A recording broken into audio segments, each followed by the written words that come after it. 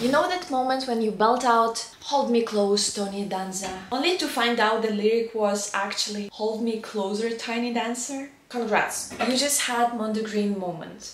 And Mondegreen is what we call a misheard lyric that makes sense in your brain. Because your brain fills in what it expects to hear, even if it's totally wrong. It's literally your imagination making up words. Turns out something called top-down processing is at play. Your memory and expectations shape what you hear. In experiments, people even developed misheard lyrics by being told wrong ones first. It's like your brain is handing you lyrics on a silver platter, based on what's familiar, not accurate. Singer pronunciation and weird phonetics don't help either. Fast or stretched words get especially mangled in your ears. And get this, real brain scans show misheard lyrics actually spark activity in your auditory cortex. Your brain is literally hearing what it wants to hear. So next time you're confidently singing the wrong lyrics, own it.